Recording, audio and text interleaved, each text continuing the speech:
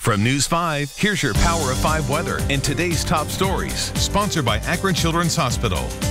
All right, a lot of heat, a lot of humidity. Temperatures back into the upper 80s, near 90 with heat index readings into the middle, maybe even upper 90s for some of us.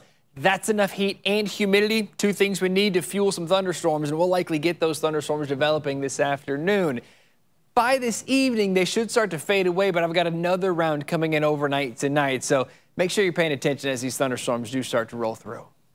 Hello, Terrence Lee here. Hope you're having a great afternoon. Here's your top stories. The city of Cleveland gearing up for the MLB All-Star Game. At a news conference this morning, city officials outlined traffic changes and safety measures. You can find that information and a schedule of events on news5cleveland.com.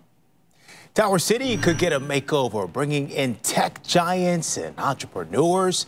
A businessman from Cleveland told the Cuyahoga County Council he wants the old mall to become a hotspot for corporations, tech startups, and venture capitalists.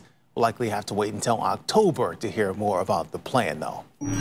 Canton City Council just amended an ordinance for pet owners. The law now limits people to 5 dogs or cats, but under new wording, the city will not consider stray animals people feed as pets. The measure is facing a legal fight in federal court.